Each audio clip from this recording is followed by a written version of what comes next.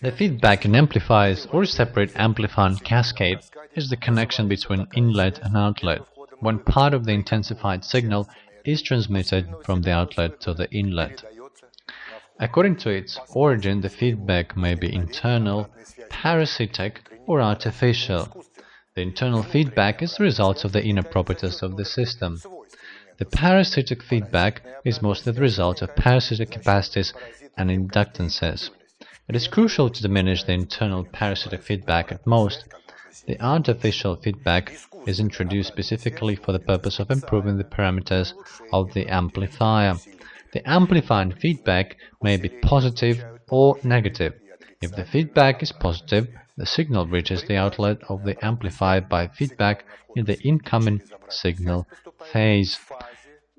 If the feedback is negative, the signal reaches the outlet of the amplifier by feedback in the incoming signal antiphase. According to the way the feedback circuit is connected to the amplifier outlet, we can distinguish parallel and consecutive feedback. If the feedback is consecutive, the voltage signal is transmitted to the outlet consecutively with the inlet voltage.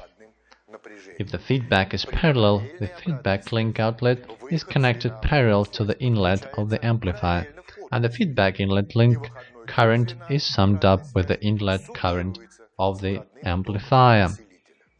If the amplifier and the feedback link contain active elements only, the feedback is considered to be frequency independent.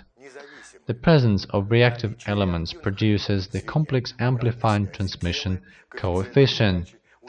The feedback becomes frequency dependent.